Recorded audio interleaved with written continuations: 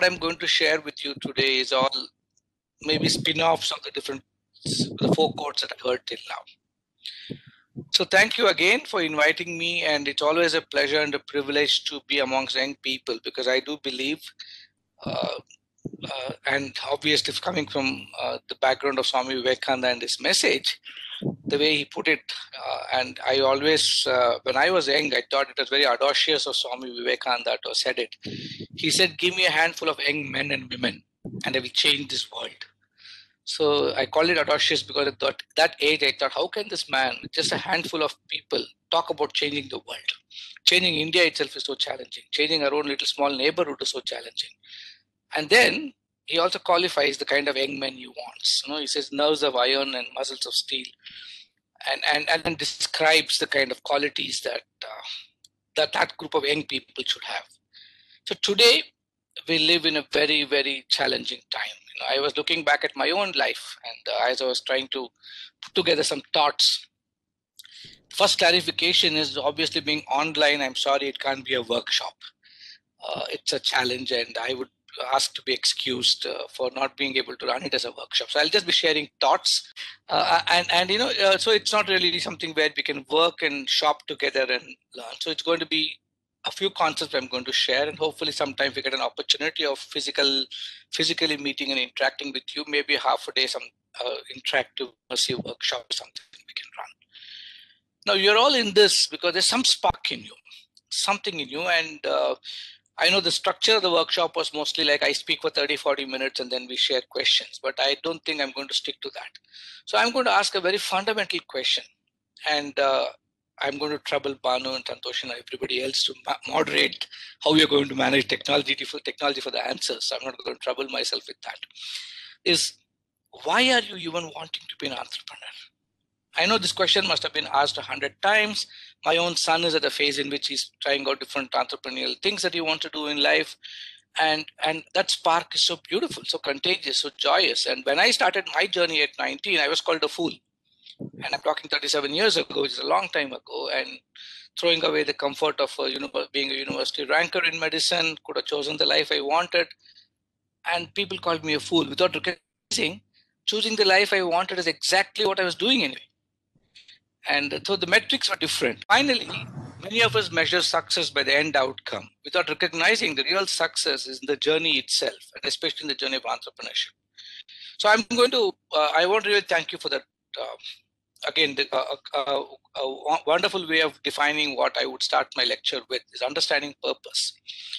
And because without understanding purpose, I think the rest of everything that we talk is just not going to really matter.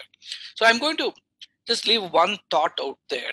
Civilizational foundation, especially in the Indian context, because most of us in the Indian construct, unfortunately, think everything civilizational or everything scriptural is religious.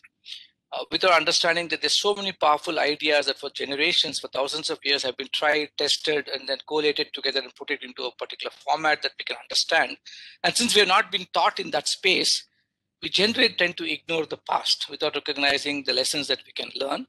At the same time, not being conditioned to those thoughts.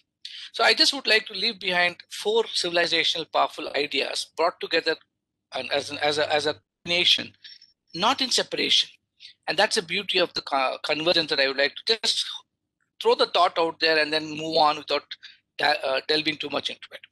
For a particular reason, if you look at it, 4 powerful concepts symbolized by definitions of their own, symbolized by actions that each of these concepts might require from our side, but essentially revolving around the fundamental structure of society and the functioning of society itself.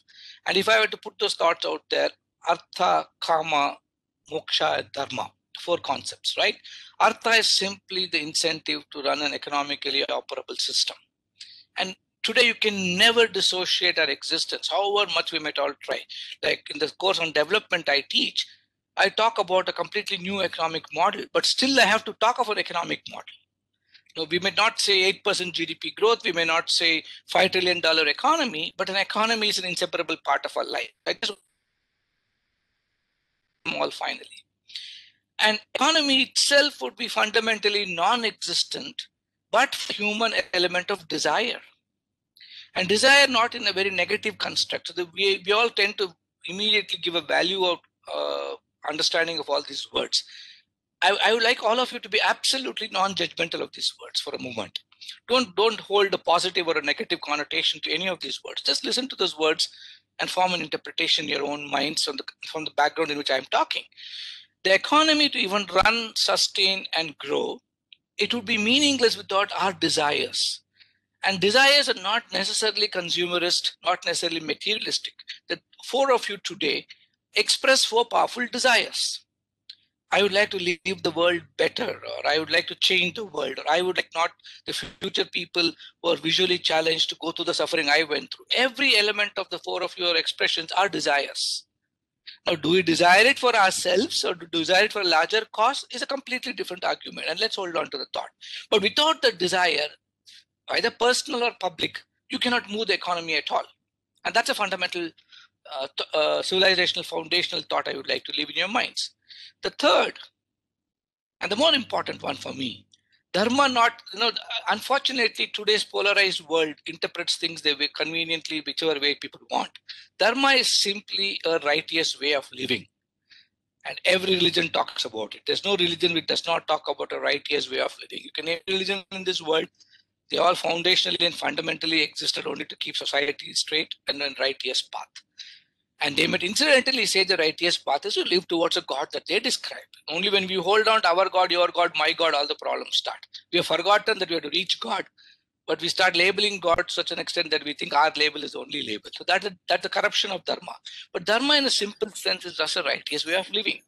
And today's talk is going to connect dharma to the way we create our own karma, the desire, to the way we generate and sustain artha, the economy. And incidentally, the last concept of bliss or moksha, or I would call it spiritual evolution that we all need to undergo, and transcending this humanness to something more divine. So I'm going to leave these thoughts out for you and then connect all our whatever we do in the entrepreneurial space. And some of us might have already started your journeys with this connection without even defining it the way I defined it. You might have already formed it in a loose way in your minds, and that would be a journey. But fundamentally, I would like to place the next 30-40 minutes of my sharing some of my thoughts with you on the way I see all this. And everything I speak today will find some inspirational strength from some of these basic ideas. Now, let me start off saying, if each of you were to look back 10 years, 20 years later and ask yourself, if I were to draw a matrix of what I would call a success to everything I did in the entrepreneurial space, I can pretty much challenge you. You cannot derive an indicator of success beyond these four parameters I have told you about. In some way or the other, every indicator of success, if you were to draw a table and put all the elements, you can box them in one of these four boxes. So what will success look like if I ask any of you? And if I were to go back and ask Shakul himself, how would he see life as a success? 5 years from today, 10 years from today, 15 years from today. And it's a small thought experiment. We can even try it out now with Nishita and Shakul. And if I were to ask you, you already know your entrepreneurial journeys. You already know what you think life's purpose for you is. And if that is the definition of your beginning of your journey, where would you be as a milestone 5 years from today, 10 years from today? And then looking back, you would say, well, I traveled well. I think I've taken the path less traveled, but still I've traveled a substantial journey of my life. And this is what success means to me. How would you qualify your success and describe it? This is directly to Nishita and Shakul.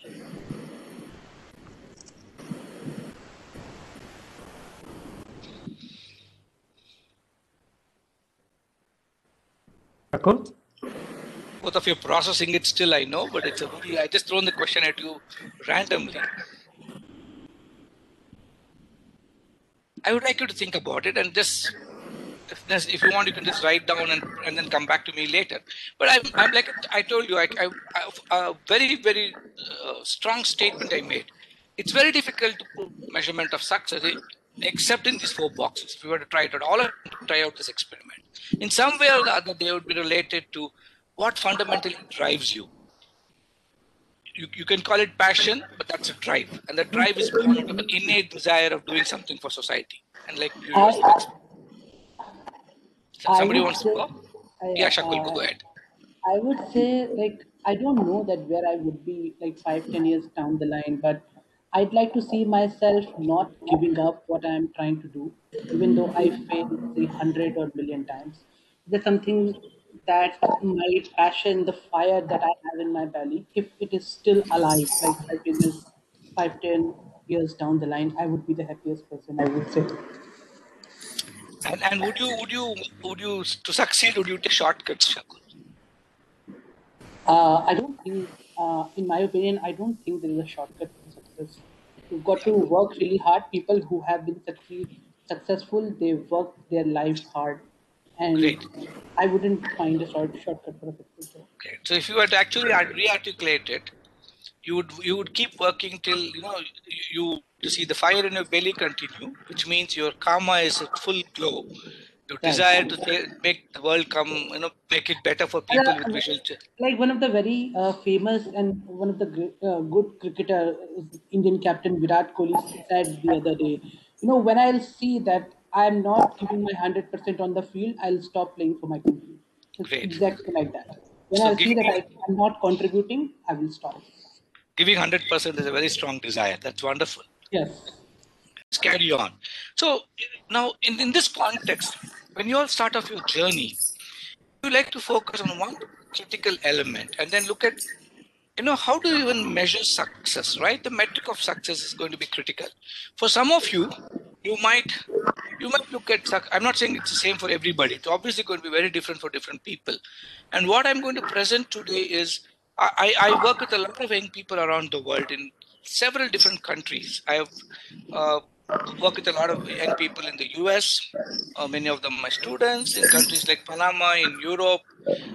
Till recently, as advisor to the government of Egypt, so I used to work a lot with young people in Egypt. Obviously, India being our home country, and there's so much of access to young people today with so much of energy and joy.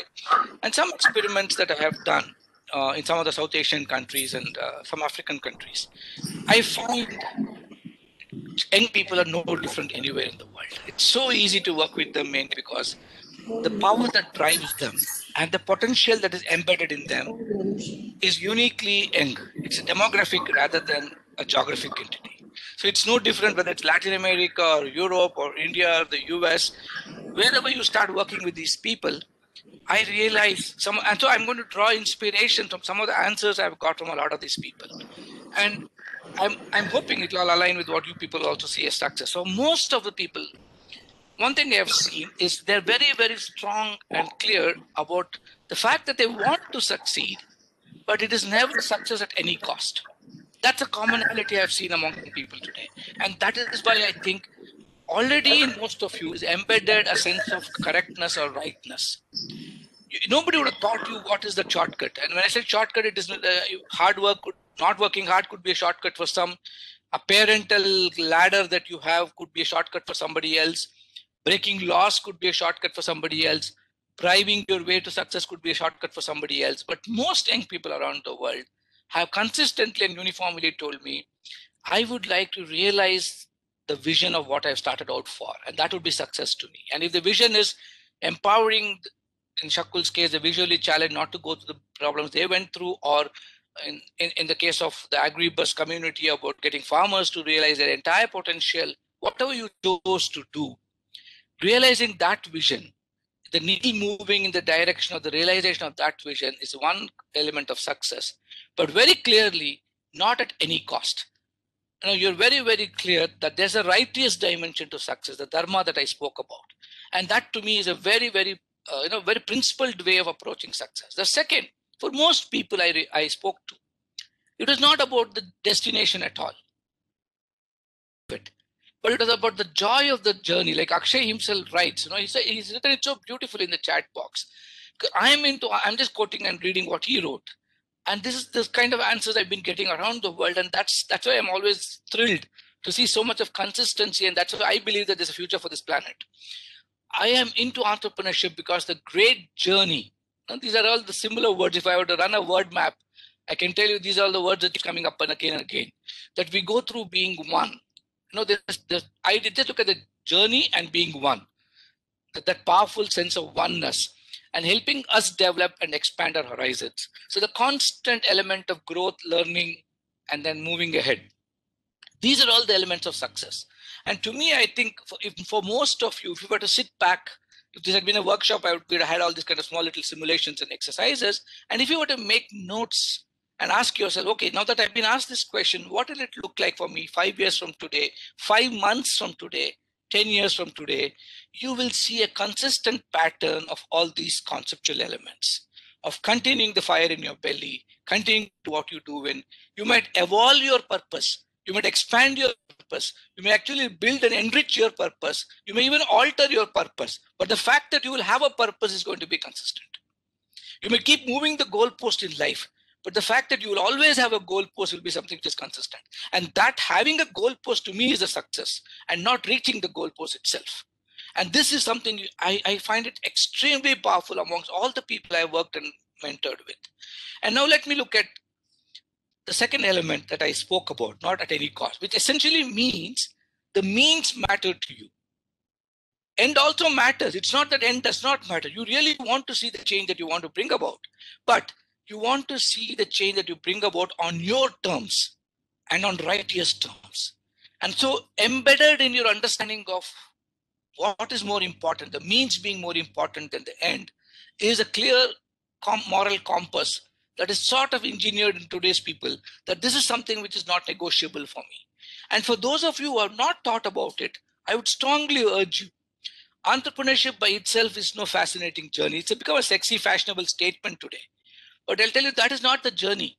But entrepreneurship in the way that we're talking about today, in the construct of today, for some of you might not have possibly, you might have got so busy with doing what you're doing, you might have stopped to pause and ask yourself, why am I doing what I'm doing? And if you ask that question, most likely you would get this answer, that the means matters. Now, the third complication in all this, as you start this journey, and I have found this tremendously puzzling, and when young people come to me, and then the dilemma that they face is not about the fact that they're forced to enter into a compromising state or enter into an accommodation they dislike. It's the fact that their inability to even perceive something as ethical. Now, that's something which is really strange to me, because, well, there's a tacit appreciation of the means being important. There's a tacit appreciation of I want to be righteous. There's a tacit appreciation of I don't want to succeed at any cost, but I want to succeed on my terms. But what happens is, because of I find this very, very, it's a complex thing. It's a multi-layered conceptual framework. But if you think about it deeply, it's simple. To me, what I found it puzzling when people come to me for discussions or questions during the coaching or mentoring that I do, and this is not just young people. And I've worked with political leaders, for want of the non-disclosure agreement several times. I can't name them. Corporate leaders, several in India and outside. The challenges are very similar. It's because what happens is the society being so dynamic, society being driven by so many variables that's constantly expanding, even the definition of ethics is also altering rapidly. So what we think is ethical in a particular context and framework suddenly doesn't seem so ethical in some other context. What I thought was ethical 10 years ago and lived my life the way I lived, and today when I look back, it's very unethical at this point of time. So we get caught in the moral dilemma. The moral dilemma is, did I do something wrong? Or am I doing something wrong at this time? Because the definition of right and wrong also doesn't seem to be consistent. And this is where I always believe the best barometer of measuring your success is going beyond the ethicality of your action and looking at the foundational driver called values. And what are the differences here? Ethics is a very social construct. Ethics is a construct which brings in social order and harmony to help society move on. And therefore, when society evolves, the fundamental appreciation of what is ethical has to be dynamic and alterable. Otherwise, society can't grow and move on. But whereas ethics draw this inspiration from very, very fundamental values. And these are the values you got to define for yourself today. And the expression of those values in your work as practices is what gets ethically interpreted. So it is not, what changes is not your values per se. It's like an onion. You peel the onion, the outer layer is the practices. But as you keep peeling out the different practices, which might alter, But when you go to the core, that core are the values that are going to drive you as a human being. That core are the values that are going to make essentially describe who you are and what you're doing for society. And that's something I like all of you spend some time. And these are very deep questions I would like you to think through. And I found this very useful of just writing it down and explaining to yourself, what does it mean to you? For many of you, this will be very, very fundamental human values. Now, I have had a very simple construct in my life. I have said that I live by 5 values, and 4 I say are explicit and stated. I tell the world these are the values I live by. The 5th I always say is unstated. And because of founding the organization also on those values, these are the values of my organization too. And I say I measure every person that I associate with, both in the internal ecosystem as well as in the external ecosystem, by these values. There's a price to sticking to your values. If the price could be a lack of growth, price could be that you may get you may feel suffocated in certain circumstances. You might feel that you're losing the battle, you're losing the race. A lot of these questions come, and that is why I said define what success is. If success to me and the Swami Vivekananda Youth Movement had been to be a nationally known organization, if success to me had to be the national recognition that such organizations would get or I would have gotten, then I'm a failure. But success to me is the fact that I gave my 100% to live my values. Even if it meant going to jail, I've been arrested, I've been beaten up. At 34, I turned down national awards. I don't know to name those awards because I felt they are going to be distractions to the journey that I've taken. But I still call my life a success. We work across the state of Karnataka. We could have worked across the state of India. But the fundamental values that I have subscribed to, I believe, are all Vedantic values, are very ancient human values. They're very humanistic. Anywhere in the world, these apply. For me, the way Gandhi described ahimsa and satya, and Vivekananda said the national ideals of seva and tyaga. So everything I have done, I say, should draw inspiration from these values. And to me, success would mean, am I giving my 100% to live up to these values? Success can never mean I'm living these values. It's a virtual impossibility in the construct of today's world to say, and I'll be lying to you if I were to say I lived my values the last 37 years. But I will be telling the 100% truth when I say I given my 100% to try to live these values. And the 5th unseen value that I have said is my life's work must be driven by an unspoken interconnected thread for giving meaning to these 4 values. These 4 are dry values. But what gives it meaning is what I say is Vishwa Prema, or love for everything in this world, which is not divided or destroyed by religion, color, sex, gender, location, nothing. It is just an infinitely powerful interconnection of love that unites me to the rest of the world, which makes my other 4 values not dry and humanistic and gives an application value to that. I'm saying this as an example, not because I'm trying to follow those values. Each of you will have those kind of values. But if you're wanting to start your journey of enterprise without some fundamental appreciation of some deep value, it could be 1, 2, 3, 4, whatever you decide. And if you're not to use that as a metric of measuring your lives, then I think you have to reevaluate why you're even doing what you're doing.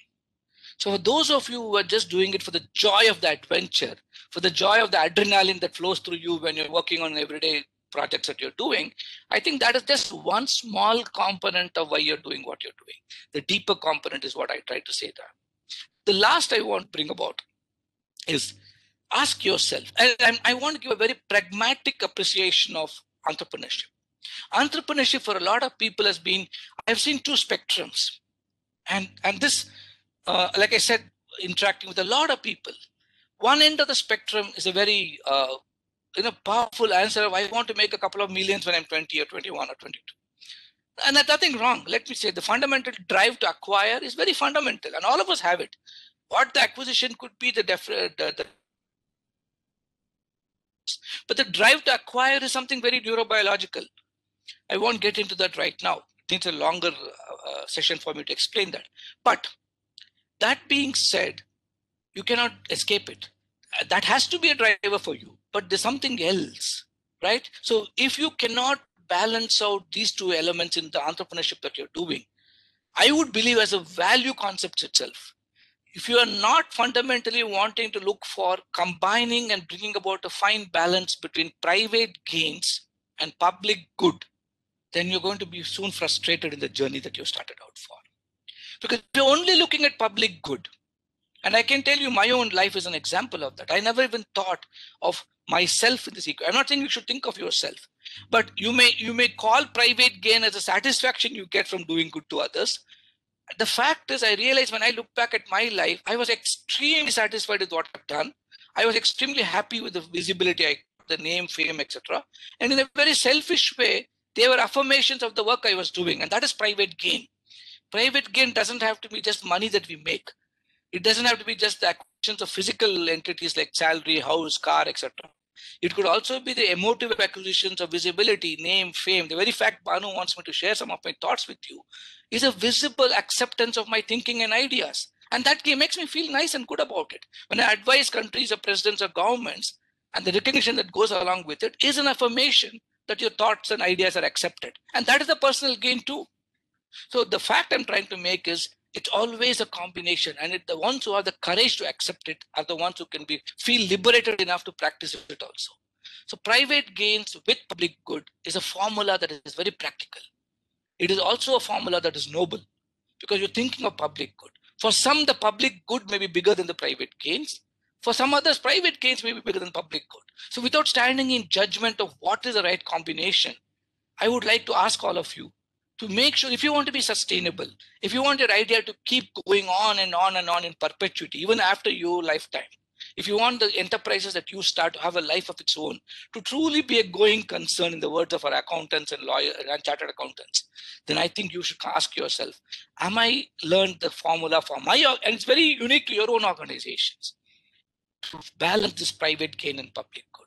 And if you can treat it as embedded value of your existence itself, then I think a lot of and all of them go together, looking at means and end, looking at success the way I defined it, your ability to live your convictions throughout life, the journey being more important than the destination, and the balance of a very practical way of looking at private gains and public good.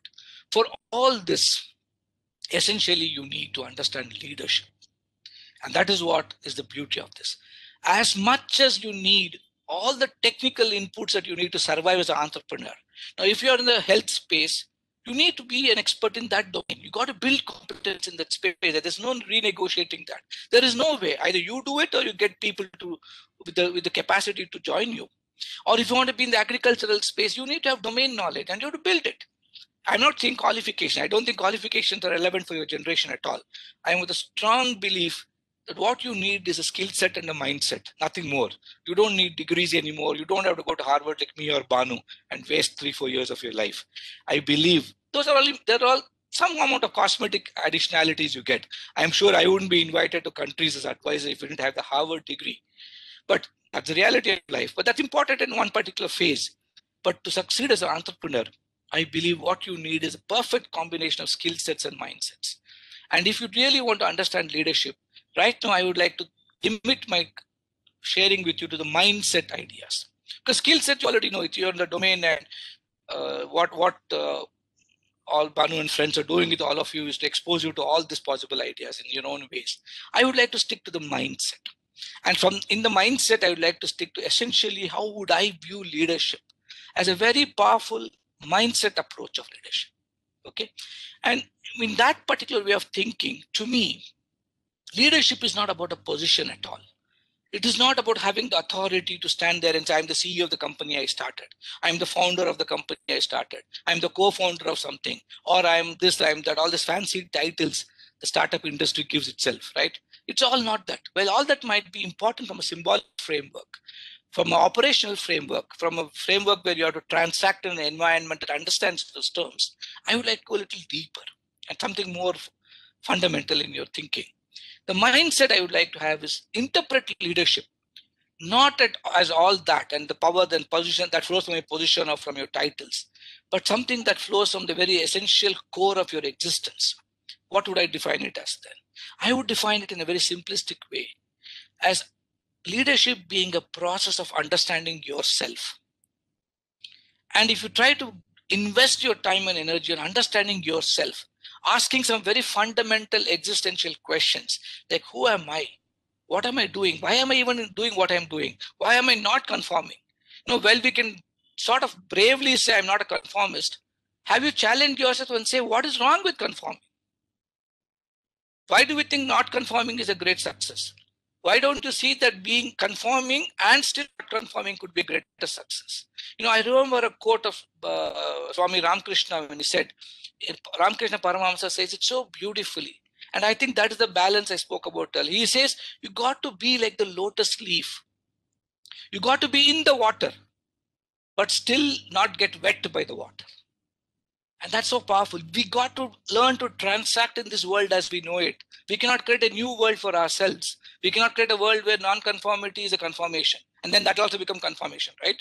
So we got to live in a world where we understand how to stay a non-conformist at heart, but not allow the external conformation to affect us. And that's not easy. For that, you got to understand yourself and travel the journey of asking yourself these existential questions. Why am I even thinking entrepreneurship is better? Why am I even wanting to take these risks? What is my fundamental purpose? Where does my passion come from? What is that seed that is working to grow into a tree inside me? Because the moment you understand that, the power that you unleash, the dynamo that you switch on, is something unbelievable, my friends. And I can tell you, even today, the more and more I try to go deep into myself, the more and more energy I get to say. And the only lament I have is, I'm running out of chronological age. I wish I was 30 years younger. So there could be so much more that I'll have physically capable of doing. And I'm sure that will be the kind of fire each of you will carry forth. So begin the journey of leadership by asking this fundamental question, am I understanding myself? Now, understanding yourself could help you frame the private gains that I spoke about. And like I said, private gains just means gains for myself. It's not about money. So don't equate it to just traditional understanding of what private gains are. But there's this next part of the equation, because the journey of leadership is incomplete with just understanding yourself. The next element, and the three elements, and all three are important. No one element is more important. I think it's not a sequential thing I'm talking. They all happen together. The next element and the journey of entrepreneurial leadership to me is understanding others around me. Who are the people I interact with? What are the fundamental reason why I'm setting up this enterprise? If it's an agri-based business I'm setting up, who are the others for me? The farmers, the traders, whatever you decide. If Shakul sets up a learning opportunity enterprise for the visually challenged, the others are all those people, right? And unless you understand them, unless you walk in their shoes, unless you're able to appreciate, understanding the self also means understanding that whether you have the compassion, whether you have the empathy abilities to understand the others around you, not from your perspective, not from your experiential baggages, not being limited by your experience, but essentially using experience to inform you and not to influence you. The day Shakul feels that his personal experience goes beyond informing him, and if it starts influencing him, then he's lost the beauty of understanding others. Then you will start projecting your experience onto others, and therefore your product is going to be limited by that understanding itself. More and more you start understanding others, both in a vyavaharic plane of business and a deeper emotional plane, a much deeper spiritual plane. Your appreciation of the other as a part of a leadership toolkit that you have is not complete. So understanding yourself is the first leg. Understanding the others around you in a parallel exercise is the next leg of this journey. And the third and the most important part, as you discover and unpack yourself, as you discover and unpack the others around you, the third most important question, which is the fundamental question driving the fire of entrepreneurship in you guys, is what are the actions that connect me, that bind this self to the others around me? Until you figure out what are those actions that connect me, the self, to the others around me, you're not really discovered the enterprise that you want to be in. You might think you've found it out. You might only discovered an activity, but the relational connection between you, the self, and the others around you, it is not going to be a passion-driven exercise. And to succeed, I think the passion that one of you mentioned at the beginning is the fundamental oxygen for this whole work that you're going to do. And so to me, leadership journey, my friends, begins with understanding yourself, understanding others around you, and understanding the actions that bind the self to the others around you. And the more and more you start getting deeper into this and start figuring this out, there is no way, the way I define success in the beginning of this discussion, that you could ever fail. So how does it look like? I'm not going to get into how do you reason morally, how do you justify the actions that you do. Obviously, that's a longer and a much more deeper space, and I generally don't like to do that in an online space because I may not communicate it effectively. So I'll quickly use the next 4 or 5 minutes to wind up what I'm saying, and then let's have an interactive session and we'll try to unpack this a little more. How have I seen, what kind of qualities do I see in people who actually have the courage to try and go through this journey? And I'm trying to map it, and that is I've been doing this for the last decade now.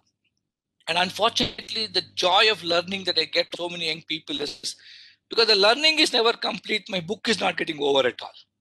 There's so much new that I learn, and I've not completed the last chapter for the last 9 years.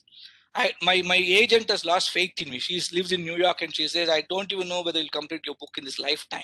And I believe her question is right, because the dynamic change in the ecosystem is so much, and that change demanding so much of a change in young people today is so much that the final word on this can never be said.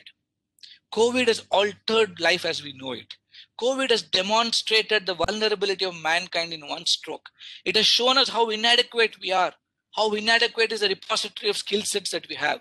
People thought skills can answer everything. People thought science can answer everything. People thought specialization can answer everything.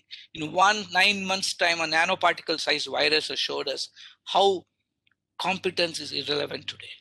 But those who understood leadership as this self, others, and action realize the adaptive necessity of leadership itself, realize the dynamic evolution of leadership everyday basis, realize that they will evolve as every new circumstance evolves. And that is those are the people, actually, if you look at the last 9 to 10 months, are the ones who have truly been unaffected by the changes and still managed to thrive. So if you were to deeply internalize what I say, I can promise you with all the conviction of experience from my side that you will not just grow as a person, as an organization, you will actually thrive. Growing is different, my friends. Thriving is very, very, very different. And the difference has to be experienced. So now what is this person who's actually gone through this journey, how will he look like? And if you were to make a list, and again, like I said, this is just a global list that I've learned from a lot of young people. I might be good in putting it together and presenting it to you. I can clearly say I have no ownership of these concepts. It belongs to the world that I operate in. It belongs to the young people that I deal with. So in a sense, it belongs to all of you. And if you were to write down, you would have possibly written down the same words if you're asked to reflect on what you're doing. So I find 5 elements in a very operational level. So I'm going to share that and then wind up my talk and then open it up to questions. Is that okay, Balu? Okay. So now how does it look like? I find most of these people are essentially great role modelers. So when the self evolves, automatically they become, without their own knowledge, without their intent even, without their desire to be that, they become powerful influences of change. Not that they started the journey to influence or change anybody, but they become that. And this role modeling effect becomes a very critical element, because you cannot grow an organization to reach levels of thriving without the team around you growing in the same value mindset. And the best way to get your values to become contagious is to live it with the courage of conviction that it demands, which means you become a role model. And this happens. You sort of very seamlessly flower out your ideas, and it goes like a small, gentle wave in your organization. And that is what leadership should mean in a real sense. And the next element I found is others for these people are not limited to in a very narrow framework of the people that transact their business world life in. It is not about your vendors, clients, investors, VCs, etc. It is something far bigger. And I can break it up into 4 fundamental elements. And all 4 are important, my friends. And if you forget this, even if one element is not kept in balance with the remaining 3, ratios may be different for each one of you. The proportionality of the 4 elements might be different. But the fact that you have to pay attention to all the 4 elements. The first, I would define it as people you associate in your workspace, in the way in the enterprise world that you're operating in. And all that I spoke, all the values, all that, and the role modeling effect has to be in all the 4 domains. Don't think it's only in the workspace. The first domain, the workspace, I would define it as people who are in some way engaged the other. I'm dividing the others into four now, if you can understand what I'm doing.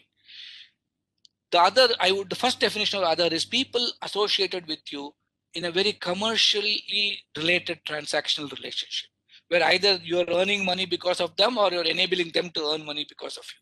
So there is a commerciality, and which is important, the artha part of it, which is connecting this world to that. And so that is important for you to appreciate, that you deal and how you lead your life in the understanding of self, others, and the actions that you need to do in this space in a righteous way will help you to succeed in business. And that's an easy thing everybody understands, because Built to Last, Jim Collins' work, everything is very clearly demonstrable that ethics and business righteousness is what allows you to last forever. But I don't want you to stop there. And the next part of it is family. Those whom you're biologically connected to, deeply invested emotionally with.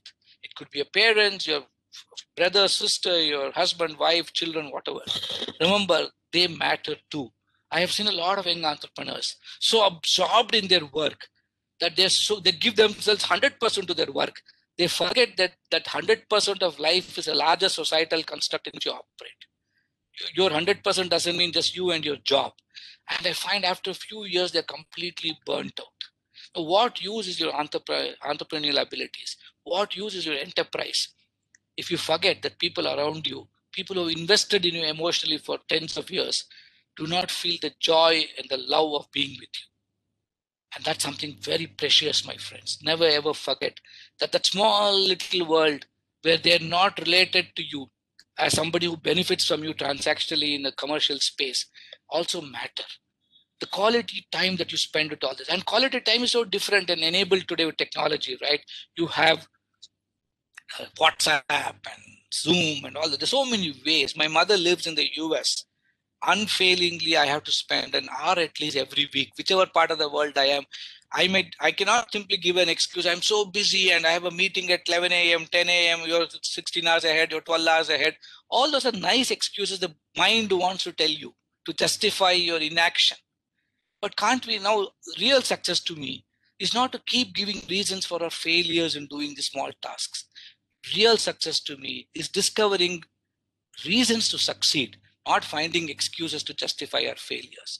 And family matters, my friend. Investing on that other called family is also part of your entrepreneurial growth. The third, and this is also so critical, and we take it very lightly, because that's what keeps the fabric of society going. And remember, if society is not there, there's no business for you to even exist. And that is what I call community. So if one part of the other is the professional workspace related people, other part of the other is family in whom you are biologically and emotionally invested. The third part are people whom we are not connected with in a work relationship, whom we are not connected biologically or emotionally in the sense the way families are emotionally connected. But you are connected as friends, people you go to movies for, people you go to yoga for, people you take a walk with, or go watch a concert together. People who are not connected in these two spaces, but part of the larger community construct. And this can be expanded to people whom we are completely unconnected to. Maybe the child in a slum, maybe the little farmer who's struggling to make ends meet in some part of the country, or maybe that little person whose drinking water needs are not met. In some strange way, who is an embedded part of society, but society has not paid attention to him. Can you embrace that set of people as your community? And you embrace to the extent that your bandwidth allows. It's not as though everybody in this world has to be your community. But can you define a community as the other for whom you will also live and exist? The other who's not connected in your business relationship, the other who's not connected in your personal family relationship, but define them as other and give yourself in a very in a very non-conditional, non-judgmental, completely non-transactional way to the other. And the moment you do that, you will find a new meaning of leadership itself. And that will keep your energy levels going to actually do your work better. Enough research, my friends. These are all things I'm not just talking out of the hat. It's deep research to justify everything I'm talking. And these are very powerful messages, very simplistically drawn for the 4 dimensions of Artha, Kama, Moksha, and Dharma that I spoke about. Now, the last, and the one which we always sacrifice, the one which we pay the least attention to, is ourself. We think, at the age that you are in, you think, oh, I can face anything in this world. But when I say self, I'm talking about it again in 4 dimensions. The physical dimension. Take care of yourselves in a physically appropriate way. This is a temple you have been given. The body is a very powerful instrument that's been lent to you till it dies and falls away. Treat it with the respect it deserves. Give it the right input of food. Give it the right amount of sleep, the right amount of exercise. Take care of it the way it should take care. Because if you don't use that instrument properly, how can you even succeed in your enterprise? And we ignore all this. We either don't eat properly when you're working hard, or we're smoking cigarette after cigarette, or drowning all our evening problems in the whiskey that we want to drink. I'm not saying all those are bad. I have no value judgments at all. I'm only saying respect your body. Give it the respect and it will start paying back to you. Unfailingly have a calendar which can work for you. Whether it's meditation, whether it's pranayama, whether it's exercise, whether it is swimming, whether it is walking, whatever it is that you think is important. Whether it's expanding your skill sets, your knowledge base, all that matters. So body, the next is the mind. Cognitive growth. Never ever forget, today's world is so dynamic. If you don't catch up one day, you're actually lost out. Every day is a new learning exercise. I've already learned so much in the last 1 hour with you people. The first 4 minutes of what you all shared is for me enough of processing for the next 10-15 days. There's so much depth in what you said. You may not recognize it and you may just treat it as casual statement. But if you pay attention to what you said and go back and reflect on it or listen, I always ask for recording of my sessions, not because I want to listen to my own voice, but there's so much I could pick up from that, because there's so much that you will learn from that. So cognitive growth, on physical growth, cognitive growth, emotional growth. The more and more you bond with the other, especially the unconnected, unknown other, the community I spoke about, your emotions flower out. You suddenly understand love is so universal. It is so non-transactional. Because we live in a world where the husband has to tell his wife, I love you. The boyfriend has to tell his girlfriend, I love you. We have to keep telling it every day to make sure that they're loving us. And if they don't tell us back in return, I love you too, then we think something is wrong. Which means there's a conditional acceptance of the transaction there. I tell you something, you give me something. But true love is when you go to a slum, unseen, unspoken, unheard. Nobody notices you. Your photos don't come in the papers, and you teach mathematics to a little kid out there. Nothing to do with your social enterprise. Just that belief that the other should do as well as you, and you give of yourself with no expectation, not even an expectation of a recognition from anybody. That is the way to grow and emotionally evolve. And if you do these 3 perfectly well, and if you follow the mantra of leadership I told you, the 4th dimension of your spirit will evolve. Your soul will become so soulful, and it's so beautiful. And by doing this, my friends, I find, what would you become? If I were to watch you 5 years later, 10 years later, I can easily tell that you're living this message that I'm sharing with you. There are 2 ways I can tell. One, if I had to just scan your brain, if I were to run an fMRI of your brain, and if I see the prefrontal cortex fully lit up, I know you have lived this journey. So it's a very easy way of doing it, very evidential way of doing it. But all of us can't have fMRIs done. There are only 2 fMRI machines in India. So where do you do it from? What is the other way of doing it? There are 8 qualities you'll start manifesting. And all of these 8 qualities are so important to your success. So measure your life now in how well these 8 qualities are manifesting, not whether your enterprise succeeded or not. The first quality you'll see is you become extremely compassionate. Compassion is not feeling sympathy for the other or empathy for the other. Compassionate is, passionate action done for making the other's life better. The action that I said, that connecting the self to the other, is driven by the passion that some of you shared in the beginning of the conversation. Second is faith and hope. You will have enormous faith in yourself, that you as a person can actually bring about the change that you want to bring about. The fire in the belly that Shakul said, even after 5 years or 10 years, I should have. That is what is the faith that you need to have. And hope, by that having that fire, you will actually make a change in this world. The world will be a better place for what I'm doing, and not simply we always like to complain and say what is not there. But you'll suddenly realize you're no longer in that space. You're always looking at what is there. The third power is what I call the power of positivism. You will stop seeing negativity around. You will become a positive emotional activator. There's research from Case Western which shows how this actually, how you engage with people as you become a positive emotional activator. The fourth is spirit of service. Help is very transactional. I drop my pen, somebody picks it up and gives it to me is a help. In help, there's an embedded understanding of reciprocity. In help, there's an embedded appreciation that I'll be thanked for helping somebody. But service is done with the spirit of celebrating the divinity in the other, recognizing the oneness in the other that Akshay wrote about, that feeling of oneness. And so it's a puja to the other, that beautiful spirit of saying just that I celebrate the divinity in you, no expectation in return. That is seva, that is service. And you'll start seeing that you'll be doing it more and more. And that itself has got a lot of material benefits in your leadership in everyday world as it is assessed. The next is sense of humor. You'll suddenly become very joyful and laugh a lot. Today we think laughing itself, in classrooms, if children laugh, hey, why much kai cut, that kind of a situation. Shut your mouths, hold your hands together. But I think we'll all learn to laugh. And we'll realize we're no longer laughing at people. The difference is we'll start laughing with people. That's a major difference, my friend. That's a great way of spreading cheer and goodness in this world. Then you'll start becoming, the next element is what we call fearlessness. Fearlessness is not courage. Fearlessness is not enhancing your risk appetite. Fearless, all that will happen, they're all manifestations. Fearlessness is not the adventure spirit you have. Fearlessness is your ability to transcend the very understanding of fear itself.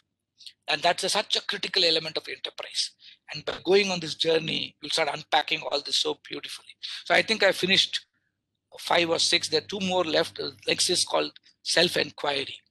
Constantly questioning yourself. Real spirituality is not going to the Himalayas, sitting in a cave and meditating. Real spirituality is practicing the journey of self-inquiry. One single question that Bhagavan Ramana Maharishi said, who am I? Just thinking of the question, who am I? Am I Banu? Am I Shakul? What am I doing? Why am I here? Why am I even in this workshop together? Why am I even sitting here for the last 2 hours? Simple existential questions, constant self-doubt about his existential issues. You'll start having this. And you'll start showing all this without even being able to see it. And the last and the most important quality you'll start manifesting is mindfulness. Enormously mindful of all the qualities I described. Enormously mindful of your sense of self. Heightened self-awareness. Heightened awareness of the other. Heightened awareness of the interconnection between yourself and the other. And that is what all the enable things that will succeed. To conclude, if you were to draw a matrix, and ask, okay, all this is conceptually nice, but tell me, what do I do operationally? How do I take a report card and make a report card? What you need, and you will find out 5, 6 qualities I have recognized. So again, like these are just qualities I picked up from talking to people and understanding and looking at their success. Like I said, this is all part of the book which is yet to come. Hopefully it will come when I'm still alive. The first quality you see is fairness. You'll start dealing everything you do in the transactional space with fairness. That is how your sense of satya will manifest. You'll be fair to everybody, to yourself and to others around you, in all the actions that you do. You'll start seeing this heightened sense of integrity that you manifest. Integrity at a very core level, not at a transactional level, because the law wants you to be in a particular way. You don't care about the law anymore because your fundamental dharma itself is driven by integrity and fairness. The third, you'll have a very enormous sense of responsibility and accountability to whatever you do. Whether responsibility towards your product or performance, goods or service you deliver, or the public goods that you want to create, or accountability for the quality that you have to embed into your thinking, you will be that. Your entire workspace will be driven by mutual respect. You will never see somebody as an employee or somebody hierarchically inferior to you. You'll see everybody as a critical component of the fascinating temple of enterprise you're going to build. And that is so important. That mutual respect becomes a part of you. It becomes your DNA. It will become DNA of your colleagues. It will become DNA of your enterprise itself. And you will see the 5th one that I record is a continuous commitment to improvement. Call it kaya, what that Japanese way of calling it kaizen, right? And whatever they call it, continuous improvement, to improvement and to the concept of teamwork, because the other becomes so embedded in your consciousness itself. And this all comes together. All the 5 qualities transactionally you'll start seeing. If the other 8 qualities I said are in the self, the way the actions manifest with the others, these 5 things will start manifesting. And there is no way I can promise you your life will be a failure, because we'll all be, it's such a powerful one non-stop celebration of success. It is no milestone. It is success, and that is the real joy of enterprise itself. It is not your product, not your goods, not your service, but a life lived in this reflective immersion that I spoke about. That is going to define success for you. So thank you all. Going through what you were talking about, I had this question that, for a leader, many times it happens that he has to choose between one, maybe looking at the, major mission of what he's doing, or looking at the goal, or looking at the greater good. Sometimes it happens that he cannot attain both. He either has to look at achieving the mission or looking at the greater good of what he's doing. So, in such a situation or in such dilemmas, I would say, how should a leader decide what is more important and what is more correct? Because it may happen sometimes that, what you're wanting to do is doing a greater good, but maybe not helping you achieve what you wanted to. Or maybe if you're trying to achieve something, it is still making some of your team members or some of the other people suffer a little. So, how do you decide in this dilemma what is the correct and right way of moving ahead? It's a great question, Vanita. Actually, a very practical question, and I think every one of us is going to go through this repeatedly. I keep telling this to myself and also to people around me. The responsibility of leadership is the fact that we need to be part of the decision-making system. We cannot escape this. That's why I said responsibility and accountability. The moment you hold yourself accountable to your decisions, then you're worried because you don't want to afford to go wrong. If you're responsible, you want to make sure that exactly what you said. So we all go through this dilemma. And how I dealt with it is all I can answer honestly. I don't think there's a magic bullet to this. Now, the way I look at it is I ask myself, what do I value the most at this point of time? If I think valuing the greater good is more important, I decide, because I know it might change a little later. But we have to understand two things. I ask myself, is this decision I'm taking contextually relevant? Is it culturally appropriate? The next I ask is, what is a fundamental philosophical driver of my thinking? Is it an egalitarian interest? Is it a utilitarian interest? Is it fairness? Is it equity? Is it justice? Obviously, you cannot have an answer which will tick all the boxes. But a substantial number of these boxes are ticked. And I'm not left feeling uneasy after the boxes are ticked. I have to take a call, right? And once I take the call, I say, at this moment of time, I believe this is the right decision. I will never say this is always the right decision. And I tell myself, at this moment of time, this seems to be the right decision, and I go with it. Let me tell you one more fact. Whatever you decide, there are going to be consequences. Not deciding is also a consequence. Sometimes inaction is also an action. In some situations, I don't even decide. And I find that decision is also the right decision. Not deciding is also a decision. But everything has got a price. And I ask myself, if the price is the price of the values that I'm carrying in my heart, if the price is the sacrifice that I need to do of my values, I will not do this, even if I ticked all the boxes. So the last question is the value question I ask.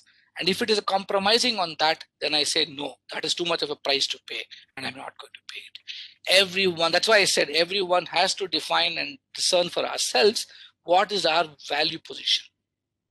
And once you base your entire existence on that foundation of what you define as your values, you don't have to imitate anybody else's values. They are yours and yours alone. And then life becomes easily mappable. Otherwise, you get lost. Shakul's question is how to carry out yourself in one of the most difficult or strange situation, something you think is very difficult for you. So basically, if anyone is in a situation which is difficult for them, how to carry out or conduct one. Again, like I said, pardon me if all my answers seem experiential from my own experience, because I think that is all the authority I have. It's unfair for me to say this could be an answer for your problem. You have to figure out your own answers. That's how life's journey is all about. But I can tell you how I figured out my answer. When you look at your own difficulty, you ask yourself, can there be a more difficult circumstance that I haven't come across in my life? So I'll give a small narrative of a story. I've narrated this in one of my books. I think it is in the book I wrote called Voices from the Grassroots. The first chapter I call is the voice that keeps me going. Okay, the moment I hit a problem, like I said, I've been beaten with slippers by my own tribal communities. I've been arrested. All kinds of nonsense happens in life, right? But then I ask myself, is my problem that I'm facing now bigger than the problem that this person faced at that moment of time? And I'll tell you, I went through that crisis. It was 1987 December. It is so painfully etched in my memory. It's very difficult anecdote for me to narrate. I wrote that anecdote after 30 years of the experience. It took such a long time for me to come to terms with that experience. I was a young physician who went into the tribal community thinking I'll bring about magic change. I'll be the next Albert Schweitzer. The Nobel Prize is going to be waiting for me. And I found no tribal was interested in my presence at all, leave alone using me as a doctor. And these are the days when they were in the forest. And I suddenly heard that one particular person was pregnant. I was thrilled. I loved obstetrics. I thought, oh, I can go deliver this person, and then I'll be the hero of the community. They'll accept me as a doctor. Tomorrow I'll be invaluable to these people. And she was a daughter of the chieftain. So all double bonus. So if you deliver the chieftain's daughter, your life is made here. I went there and I realized painfully it was a 14-year-old girl who was pregnant. And in that instant of time, very, very embarrassingly, I never felt sad. I actually felt happy. I thought, oh my God, if I can deliver this 14-year-old child, which is high risk pregnancy in medical terms, I'll really be the hero. Great opportunity God has presented me with. And I'd already planned how am I going to deliver and all that. And I checked on her. She was what we call early labor. It takes 24 hours for labor to fully develop, especially in the first pregnancy. So I thought, let me come back tomorrow morning. I came back, and next morning I was going. It's a Project Tiger area. Remember that. You always are wondering whether an elephant is going to trample you or tiger is going to make you into breakfast, whatever. As I was walking, a woman told me, Puttama told me, where are you going so early? She was at the borewell pumping out water. I said, I'm going to deliver Madi. She laughed and said, oh, you don't have to go. The child was born last night itself. I was devastated. One chance I had to prove I'm a doctor, and this damn baby couldn't follow the textbook and simply comes off ugly. Now I lost the chance. I thought I must go there and do something. I must show I'm a doctor, right? The affirmations we seek in life. And at that time, I had not even understood myself. All these are experiences that I packaged on later in life. When I went to the Madi's house, I still remember Sani Madana Hadi was the name of the colony. The father, Sani Madaya, had gone to fetch boil water. And I know that the girl, 14-year-old child, has delivered. I can hear her inside the house. I know she's living in the hut. It's a small 10 by 10 hut. I'm standing at the door and saying, come on, Madi, come and show me your child. She's refusing to come. I thought, let me put some eye drops in the eyes and put some clean umbilical stump and put some antiseptic there. She refused to come. 5 minutes, she refused to come. She's not talking back. Imagine talking to a wall with no response from the other side. 5-10 minutes, nothing happened. 15 minutes, I got angry. I said, if you don't come out with the baby, I'm going to come into your house and see it anyway. Then she screamed out, she bursted out and said, please, please don't come inside my house. I have nothing to cover myself with. This 14-year-old, 40 years after so-called Indian independence, had delivered her own baby in the middle of the night. And while delivering the placenta, had soiled the only sari she was having. And when the sari got dirty, she had washed it in the middle of the night after delivering her own baby, put it on top of the hut, was waiting for the sun to come out and dry that sari to cover herself again. What problem we could have that can be bigger than the problem of Madi 14? So I tell myself when I face a difficulty, what problem is so big that I should run away from it? Madi has faced this problem so bravely at 14 years of age. Can't I face this problem with all the tools and techniques I have, with the Harvard education, with the visibility and name across the country? I can face it more easily. So I keep telling myself, every time I feel down, dejected, depressed, I tell, if Madi can be so brave, so can I. That child of Madi grew up, studied in my school, became a young woman. She delivered a baby in my hospital. My wife is a gynecologist. She delivered that baby. And today, that baby is also nearly going into college. So when you look back and you see that confident, courageous Madi could face life at that age, what the consequences are of that. I am just an instrument in the middle. What other problems can we have that can make it bigger? That's the way I look at life, Shakul. I guess what an amazing example, sir. I guess every time now anyone is facing any problem, the first thing that can come to their mind is, if Madi can do it, I can do it too. So I hope everyone remembers this every time they face any problem. Moving to next question from one of our own innovation coaches, Samir. He says, we are so taken in by everyday's routine of transactional activities. When do we pause? Is there a good time to do so? And on the opposite side of the spectrum, paralysis by analysis, when you end up thinking so much that you don't end up doing anything, should be a balance of both, will be considered a diplomatic answer. Okay, so how do we help this? I don't think a balance of both is the right answer. Again, what I recommend, and this has been psychologically tested out, is a very psychometric tool most of us in the world of coaching use, is a simplistic. What we realize is the prefrontal cortex today, which is considered the executive decision-making part of the brain. Neurobiology shows us that the highest synaptic connections where the fibers coming from the basal part, the emotive part of the brain, and the cerebral part of the brain, which means a combination of emotions and reasoning. The fibers converge in the prefrontal cortex. So biologically itself, man has been built to balance emotion and reason. We don't see it that way. We think either from the heart or the head. I think it's always a combination. One might seem to be more bigger than the other. I'm saying this because that's the way we are wired. Now, how do you exploit the power and potential of the prefrontal cortex? And what are the tools both neurobiologists and psychologists together have shaped? The reality is, the problem with most of our decision making is when you're weighed down by the consequence of your decision, the space of two emotions. One emotion is guilt, and other emotion is fear. That is where the paralysis, etc., comes in. When you're taken a decision in the past and you allow experience to influence you, and that past decision was wrong, and you're living with the guilt of that mistake, you always tend to avoid the emotion of guilt rather than actually evaluate the situation objectively. Or if you're worried about what the decision you take today is going to leave as a consequence in the future, in a simple way, if you're thinking decision making, everything is decided by an action which has got a consequence in the past or a consequence in the future, either driven by the guilt arising out of your actions in the past or fear that arise from the decisions you might take in the future. You're going to get paralyzed. Living in the present is the only way to take decisions, which means giving your 100% means living in the present. You don't have space to go either side. How do you do that? How do you promote it as a simple toolkit? One of the simplest tools that we recommend, and this is a constant lifelong exercise. It's not an exercise you do and you'll reach that point. There's no destination here. To stop this exercise, the brain is very powerful. Today we have something called the plasticity of the brain will go back to its original shape very fast. It takes 8 weeks to see the results of what I'm talking, because that's how long it takes the brain to actually shape itself. But you stop, it will simply go back. So what do you do? When you go to bed, try this exercise. Try looking at your life from morning to night as a simple movie. I woke up, I brushed my teeth, I just went, had coffee, I went for a walk. You'll suddenly realize your whole 28, 16, 18 hours of your wakeful existence, you can actually think through in 3-4 minutes. You'll imagine as though it's going to take too long a time. Go to bed. The first thing you do before you fall asleep is to re-look at your life the whole day. You will 99% fall asleep even if you cross breakfast. That's okay. But look at it without judging yourself.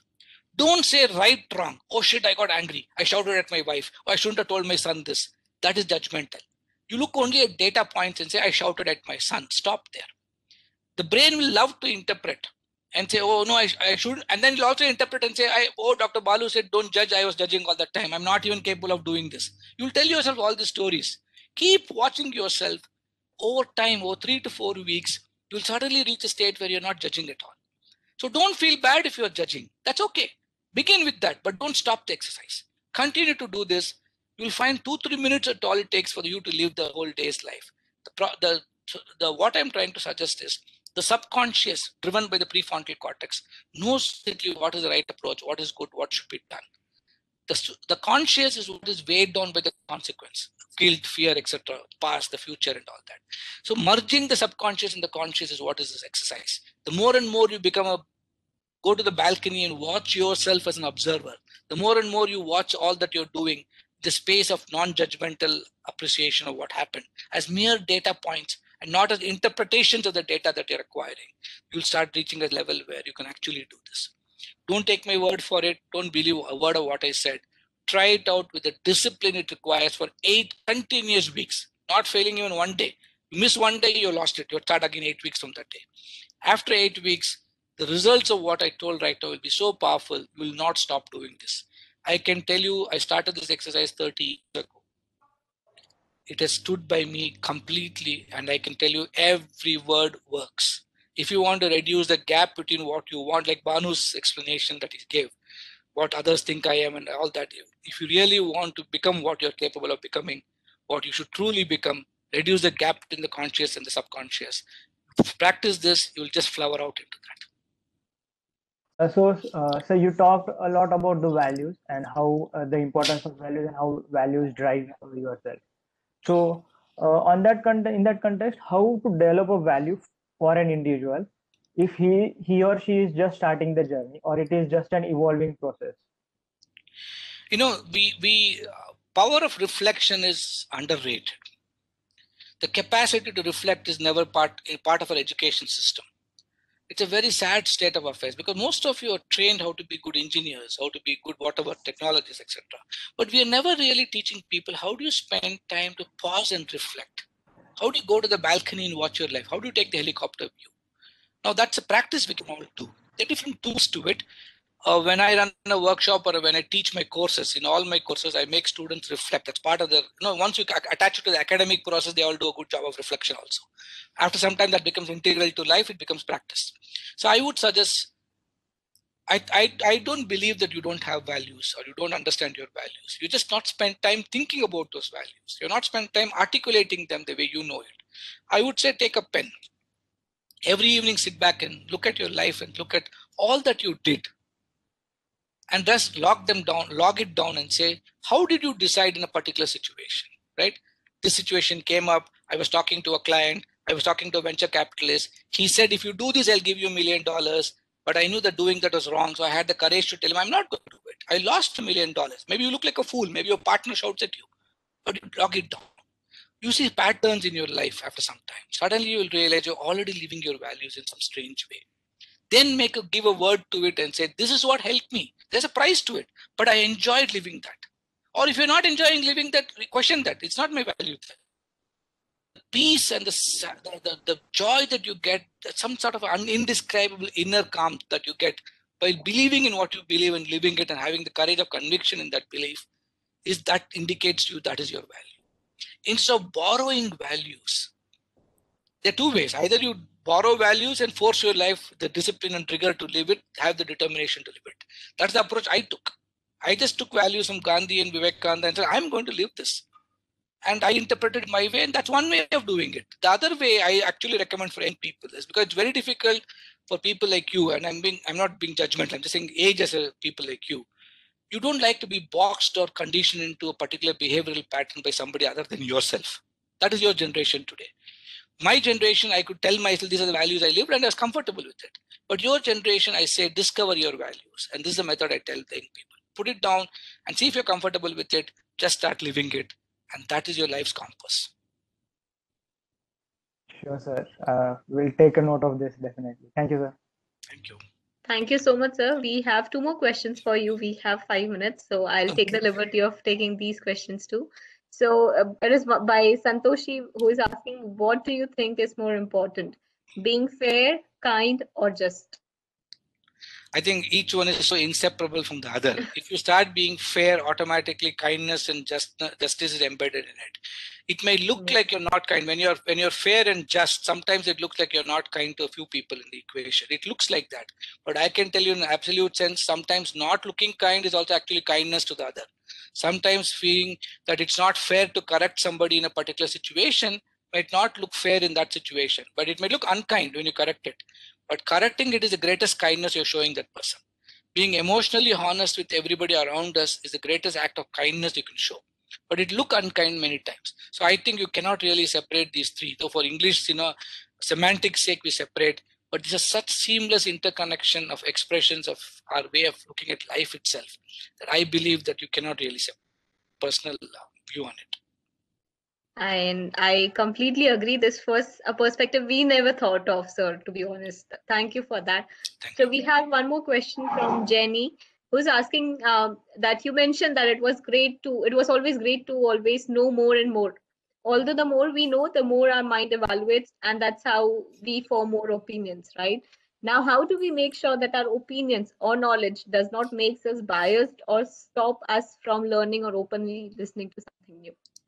No, I don't. That is conditional learning. That is a problem with learning itself. We think that everything we listen to has to become no. It's not that way. Information is today, especially millions and millions of bytes of information are thrown at us from all sides. We have to listen to the information, give it the respect it deserves, process it, and look at what is relevant to us in the context in which we operate, in the cultural, I told you, contextual relevance and cultural appropriateness. And then decide what part of the information I want to retain and process. There's something called in the brain, and let me tell you, there's a biological process which acronym is VSR. The brain thrives on variety. If I just give you monotonous information which you already know, the brain will reject it. If I give you information which is so overwhelmingly large, it will reject it also. So I must give you information to the ability to which your brain can accept it. It seeks variety, but it cannot be overwhelmed, nor can it be given very little. So you also are going to be thrown information. You will not be able to absorb everything. Your brain will only absorb selectively, and that's the next S. S is for select. It selects it. It selects it based on the filters you have. It will select it based on the need of the information that you want to use it for. Some reason you'll be connected. Somebody will remember all the cricket match scores of the last 10 years of test series India played. I cannot even remember yesterday's score actually. I know India won, but I don't even know how much they won by whatever. I know that it was a waste of money for people who paid for 5 days. 3 days is gone. My son can remember every single dialogue he watches in all the TV shows he's watched till now. He'll immediately say, this actress, that lady, this person, that man said this. I can't even remember the show I watched yesterday. So the brain selectively, the next is retains. Now we are seeing that it only retain what it has selected from the variety it was presented to, based on how it applies it.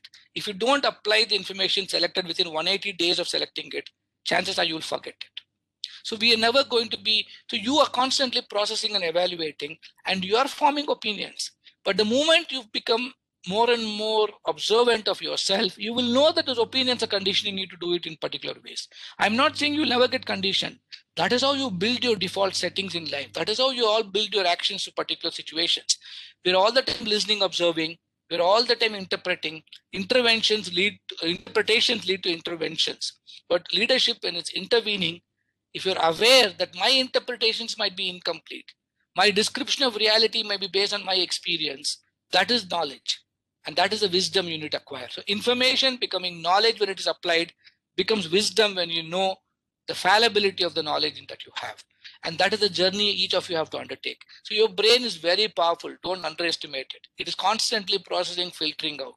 If you start doing the practice I said of reflection and re-observing yourself without judgment, you will start seeing patterns. And then you'll use a pattern which is appropriate for the situation. It's a very complex concept I explained. I try to explain it as simplistically as I can, but it needs a physical space, a board, a drawing, an exercise for me to demonstrate it. No, I guess with the limitations of being virtually present, I guess this was an amazing way of telling us what is the best thing to do for us. Sir, if you don't mind, I'll take the liberty of taking this one last question from the team. You can have the liberty of asking the question. I reserve the liberty of answering it. Thank you. Okay, so we'll take this last one. Normally, leaders tend to take up front and center while steering the organization. How does one slow down and engage in such a way to get everyone involved, heard, and most importantly, invested in the ultimate way forward? I have a very simple answer. Leadership is not about you at the center. Leadership is always about the work at the center. You should not be asking yourself, what can I do in the situation? Ask the question, what does the situation need? What is that the situation needs to be done? What needs to be done in the situation is an important question, not what should I be doing in the situation. The more and more you keep asking yourself, what needs to be done now, helps build a team, eliminates your ego. It takes a lot of problems out of the equation. More and more you think, I am the CEO, I should be doing this, I should be having answer to every question. The more you destroy groups. The less you think of yourself, and the more you think of the work that needs to be done, automatically things will happen.